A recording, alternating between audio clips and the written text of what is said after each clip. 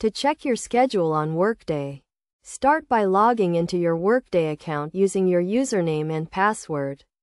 Once you are logged in, navigate to the top right corner of the screen where you will see your name and a drop-down arrow.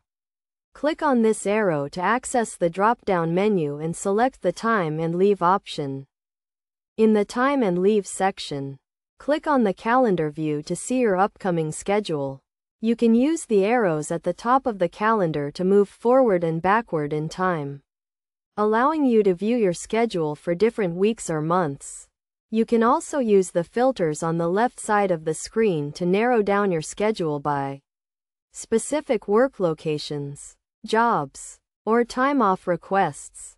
Another way to view your schedule is by clicking on the My Schedule tab. This will show you a list view of your upcoming shifts, including the date, start time, and end time. You can use the search function at the top of the page to find specific shifts or time periods. To check the details of a specific shift, click on the shift in the My Schedule tab.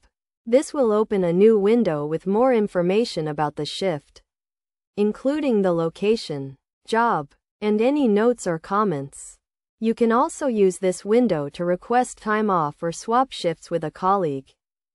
Best practices for checking your schedule on Workday include regularly reviewing your upcoming shifts to ensure you are aware of any changes or updates, using the filters and search function to quickly find specific information, and taking advantage of the calendar view to plan ahead and manage your time effectively.